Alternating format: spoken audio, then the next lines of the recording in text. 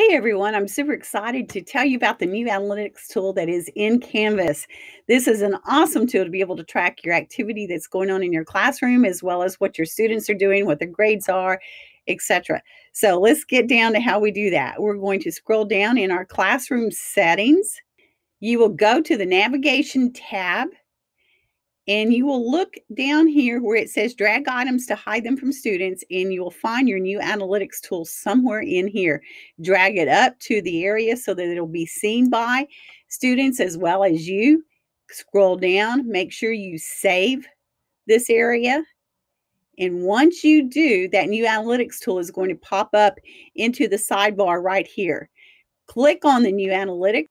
When you come into it, the first thing you're going to see is this new analytics information. Check it out. Check the new information out. Once you're done with it, just click that little side arrow and it'll disappear.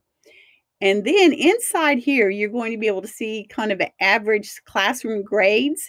You can look at weekly activity and see what's going on if it's an average. And then you get down to the students. And this is where it gets really interesting and helpful. Inside this area, you're going to have all your students listed. You're going to have their page views, their last participation, every piece of information you want to know about them.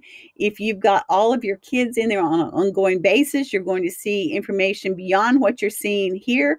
But this class is one that is not one of the main used classes, and so I was using it.